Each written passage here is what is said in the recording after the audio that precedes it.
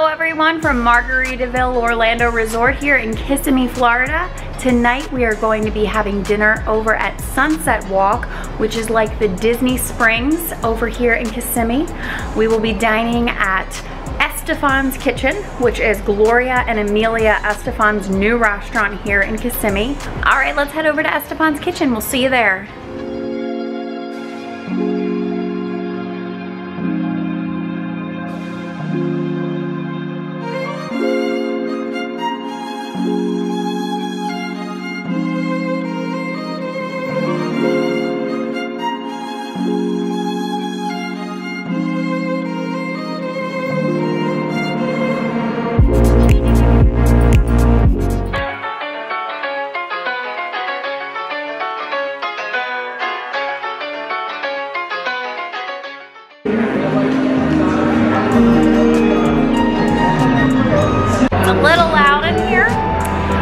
But it's fun. We got some Michael Bublé.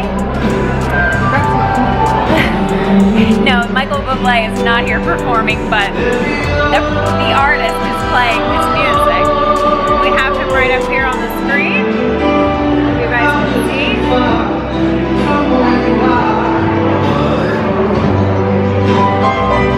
They sat us right in front of the stage, so when the show started, it would have been very loud. There were like literally 6 giant speakers in the ceiling right above our table. It was just like, yeah. We're getting old. Yeah, we are getting old. There's no doubt about that. There was a huge party going on at the bar at our hotel. We're both like, that sounds awful, and then let's stay away from it. We've been up since 3 a.m. It's 6 p.m. Looking to wind down. Yeah, we're looking to go to bed here in the next couple of hours. But it's very pretty in here. They have a lot of hanging lanterns and they did a really nice job with the decor here. Very nice. So Jared got the traditional mojito. And I got Emilio's mojito, which is the luxury mojito.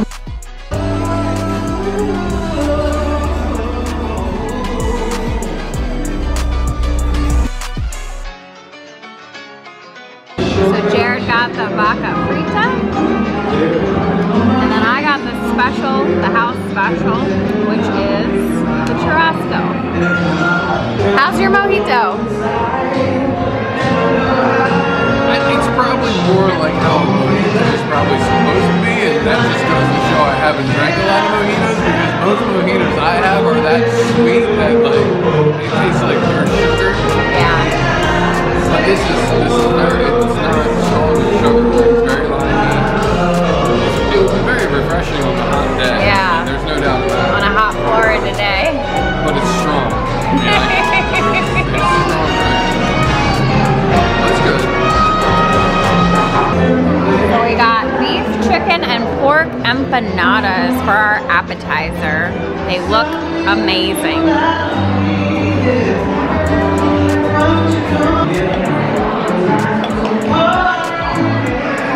Let's see the reveal. Shredded beef and shredded pork, I'm sorry. Is that pork? This is pork. How is it? I got the rear end, it was a lot of pastry.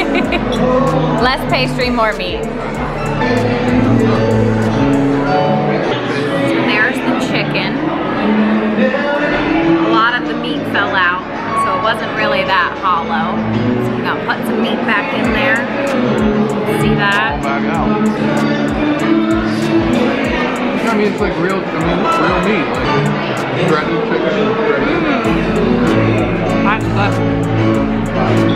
And the pastry's real light. I was afraid it was gonna be a heavy pastry. It's really light. What's that right there?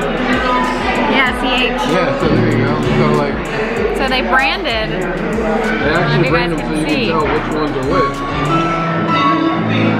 They have the CH right on there. So we know, in case there's any food allergies, you know. The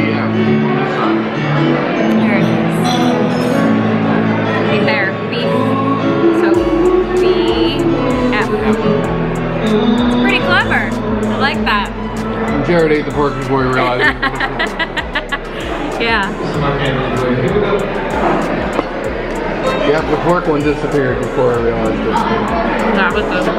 Yeah, it looks like that's pretty good.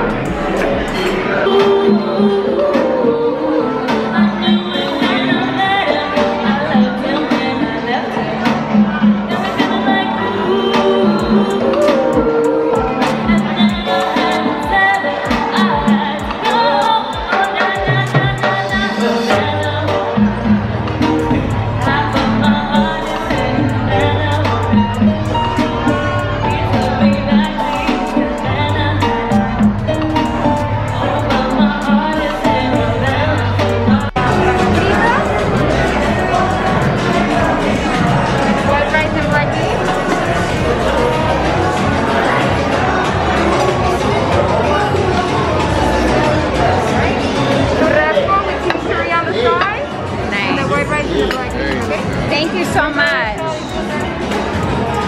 Oh, that looks so good. There's a lot of fried onions on there.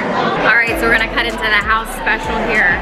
I don't even know how to. I don't even know. I had a fancy knife here. I've had so many sets of silverware. I'm on my second or third set of silverware here. Every time we order something, they bring us a new set of silverware. It's medium rare, just how I want it.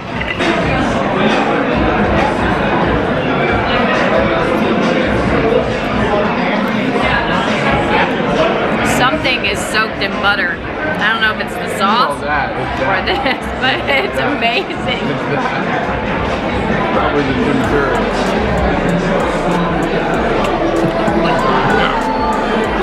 Butter. It's so delicious, isn't it? I love butter. It's so good. Now I know why this is the special. Like the #1 recommended thing. Really, really good. Try some of that. That's different. Yeah. It's very like charred on the outside and then like pulled porky on the inside. Right. Basically our shredded meat, a hot roast. Yeah. But then they take it and they lay it in hot oil probably and fry it real quick. Okay. And then flip it over and fry it again. Yeah, that is really good too. Delicious. We really liked the beef empanadas. Those were our favorite of the empanadas. Like all the empanadas were really good, but we ate the beef last. That one was fantastic. It was not shredded beef like the rest were shredded chicken or shredded pork. It was like a ground beef, and the flavor on the meat was fantastic. It was very similar to like a sloppy Joe, but the flavor was like so much better. Really, really good. Excellent appetizer and excellent entree so far. I think you could say we liked it. We switched plates. I couldn't eat anymore. So everything was absolutely delicious. Surprisingly incredible. This was really, really good. So one last bite. He's not done yet.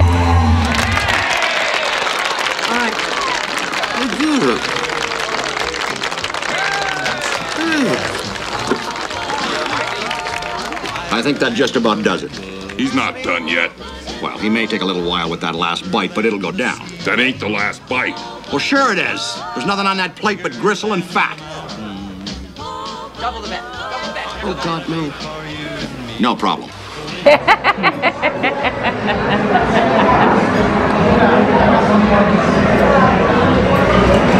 Now you gotta shove some churros down there. I don't think you're gonna get a better churro in Orlando, Central Florida area. No, those are Small? small. Try them. Those are like Churro bites. yeah, little guys. Maybe like 3-inch long churros. Yeah, yeah. A churro sampler.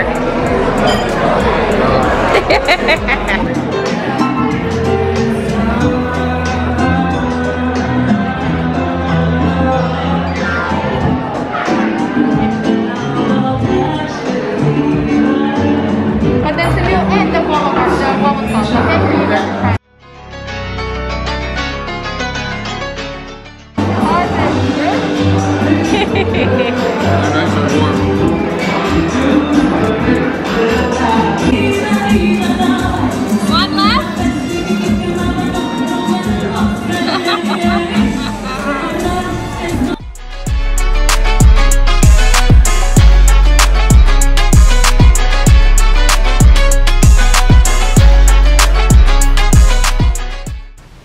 so we just got done our dinner at Estefan's Kitchen over at Sunset Walk here in Kissimmee at Margaritaville Orlando Resort in this general area here. We got the empanadas to start with, so there was beef, chicken, and pork. We got some mojitos. I got the luxury mojito, which is Estefan, it's Emilio Estefan's mojito, and you got the traditional mojito. Yep. Your mojito was not sugary enough for you. We make mojitos at home, and we make them very sugary. I'm sure it's more in tune authentic, with, yeah. Authentic mojito, but it's fine. And then mine was really, really good. It was crisp, it was clean, it wasn't sugary. Sometimes when you get a mojito out at like Cheesecake Factory or another bar, they're very, very sugary, and my stomach gets really upset after drinking just one. I could have drank many more of these, but I didn't. Yeah, they were strong. I mean, but they're refreshing. I mean, they're not. Yeah, on a hot Florida day, that would be really, really good. The empanadas were awesome. You ate the pork. I didn't eat any of the pork. Yeah, it was all nice, tender meat inside. The chicken and pork was both shredded protein, so it wasn't like, you know, ground up, you know, who knows what's in it meat. You know, it was really obvious to tell you were eating pork and you were eating chicken. The beef was not shredded, however. It was the star of the appetizer. It was a ground beef, but it was seasoned really, really well. So it was like kind of like a sloppy Joe style, but I wouldn't say sloppy Joe in a bad way. No. Like not like cafeteria sloppy Joe. Like this was really good. Really flavorful. Juicy, like just. Yeah, just and the pastry was light. Very light. And yeah, it was a nice appetizer. It was $11 for 3 of them, and they were good size. Yeah, they were really good. It came with the side of a. I thought it was kind of another vinegary. It was a barbecue sauce. Barbecue sauce. Like it reminded me of more like a Carolina barbecue sauce. Yeah. But all in all, it was a solid appetizer. And then for my entree, I got the house special, which is the churrasco. Is that how you say it? Churrasco steak. With chimichurri. Yep. With chimichurri. It was delicious. It was absolutely amazing. Blew my steak away that I had for lunch over at Frontera Cucina. This was just beyond anything I could have imagined. And then the chimichurri sauce was really, really good. She said it had cilantro and olive oil and garlic, and it was just fantastic all around. And then there was like a sweet sticky rice with it and some beans. The rice was cooked perfectly. And then you had... it was I can't remember the specific Cuban name. It was a viacata? I'll put it in. Something like that, yeah. But anyway, it was basically like a shredded pot roast. And then what I think they do is they take it and then they pan fry it in like a hot oil. Gives it a little bit more of a crust on top of some of the pieces. And that was the best part of it. It was like you had this tender pulled meat and then this nice crust on the top that had all the flavors soaked in. Yeah, so, you know, it was a nice flat iron skillet full of, you know, that meat, and then they finished it with some fried onion straws on top of it, and also some kind of like partially cooked red onions, which I'm a big fan of red onions. And I like raw onions because I like that snap. Like I actually kind of prefer like more of a raw onion as it is. So those onions gave it a really nice flavor too on the back end. So yeah, I was really pleased with mine as well. And also got rice with mine and beans. But yeah, it was very good. I would definitely go back and get that again. And then your dessert was your 4 churros? Yeah, no, I think it was might have been 5 in there.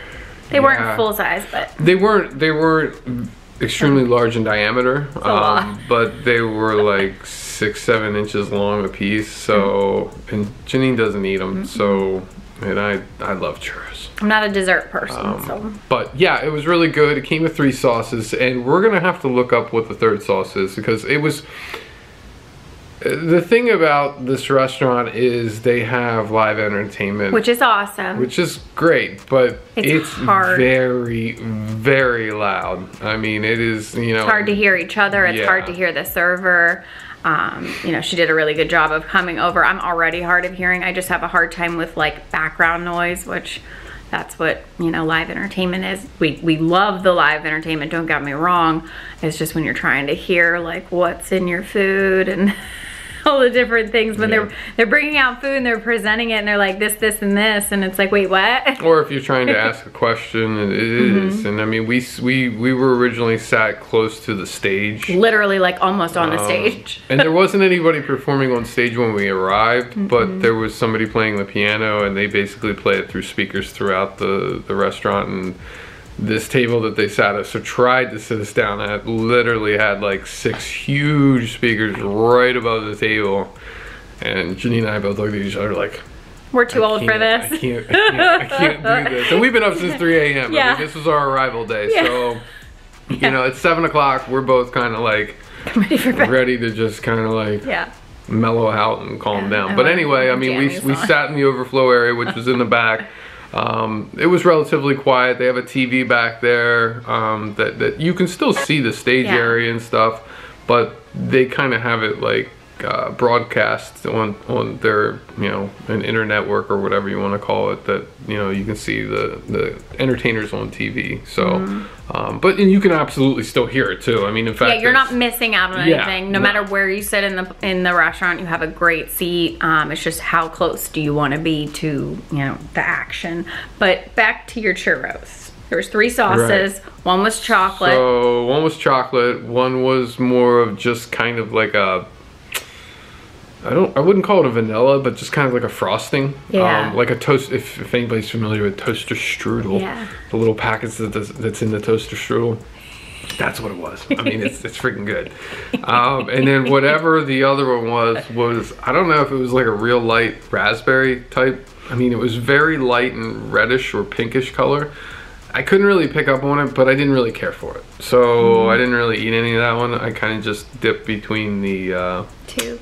Yeah, the vanilla, if you want to call it, frosting, and the chocolate, which was very good. But they were awesome. He said they were some of the best churros he's had, other than like what he's gotten actually in Mexico. Yeah, I mean, look, they're not like, you know, 100% fresh made right out the gate, like, but they're a good churro. I mean, like I said, I love churros. I don't know. It's just, I'm not a big dessert person, but I really enjoy churros. I guess just because cinnamon, sugar, and grease, and I don't know. But overall, we had a great time. Yeah, our waitress. Oh my gosh, Stephanie. Yep, our waitress was really, really good. Stephanie was one of the best waitresses we've had like in the Central Florida area in a long time. And I know right now with everything going on, it's very hard to find good help. And a lot of staff in restaurants are overworked and not able to give their attention to the table, but she was on top of it. I asked all kinds of questions because I really wanted to make sure we had like an authentic experience, you know, well, what do you recommend, this and that, and she was great. I mean, with every recommendation and every tip that she had was wonderful. And we were never without a drink or food. You know, everything was cleared. You know, we never had piles of plates on our table. Yep, and she didn't hover either. I mean, that's the other direction that sometimes waiters and waitresses can go. They can be a little too attentive, where it's just constantly just trying to eat. So yeah, she was a really good waitress. She was great. And you know, I know that a lot of people are familiar with bongos from Disney Springs, or it was downtown Disney's west side. It was the large pineapple over there. I grew up going to that restaurant. They closed a few years back, and now they've moved their location over here, which is now Estefan's Kitchen. It's a little bit different. It's not that white tablecloth experience, but it's a really, really great dining experience that I think is definitely worth making the trip out here to Kissimmee to experience, not only for the amazing food and service, but also if you love live entertainment. I mean, they really put on a great show. The whole time we were there, someone was performing. Between the dancers on the stage, the bongo players, the piano player, and it was a great mix of some, you know, Latin music, some popular music from today, some adult contemporary. It was just a great mix of things. But it's a beautiful restaurant, very, very nicely laid out. But yeah. Yeah, vegan options too. I mean, you know, they have a wide array of options. Like I said, there was a vegetarian place, and yeah, I mean, like I said, it was really good. And if you've never had Cuban food, I mean, it's definitely something to try. Nothing was spicy, nothing was like, you know, foreign and scary. I'm a super picky eater. I'm not very adventurous. I've become more adventurous over the years, but you know, if you're on the fence, definitely give it a try. Read the reviews on Open Table. The reviews are great for a reason. More people need to know about this restaurant though, because in the future, you know, even if we're staying in Disney and not over here at Margaritaville Orlando Resort, we will definitely be making a trip back out here to Sunset Walk to check out Estefan's Kitchen, and we recommend you do too. So thank you guys so much for traveling with us, and we'll see you next time. Bye.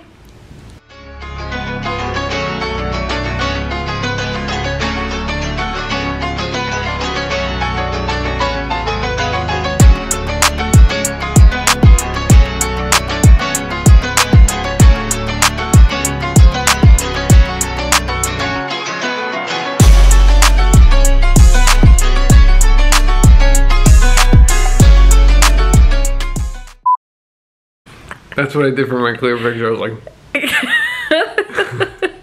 my clear picture is terrible. Do an I Love Lucy picture.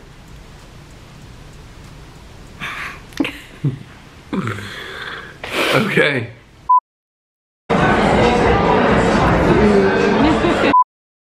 Very excited to see what Banga or